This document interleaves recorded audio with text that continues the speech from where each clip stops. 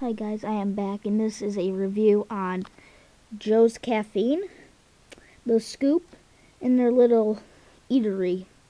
So let's look at the little place. So these are supposed to be like kinda where I live. There's a lot of people like that rent a room in like probably just a building, and they just start like a little ice cream shop. So that's what the scoop is based off of. And this is normally what you'll just see. So just a few tables and chairs. Not much.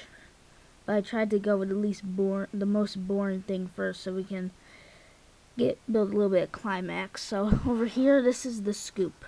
Has a few ice cream dispensers, a little bell, not much, a little Mountain Dew pop, and then another little thermostat.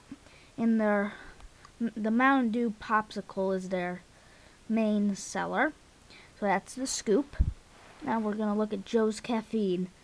And this is just kind of very little, just a few little dispensers, a little thing on the back. It's supposed to be very simple. I made these, see, I'm just looking. So this is the camera on the side. There's one on the other side too. I just kind of made these with a parts, one of the classic packs, if you know what I mean. Like their box is full of parts. So not much, but I just want to give you a little something because I haven't been posted a video in a while.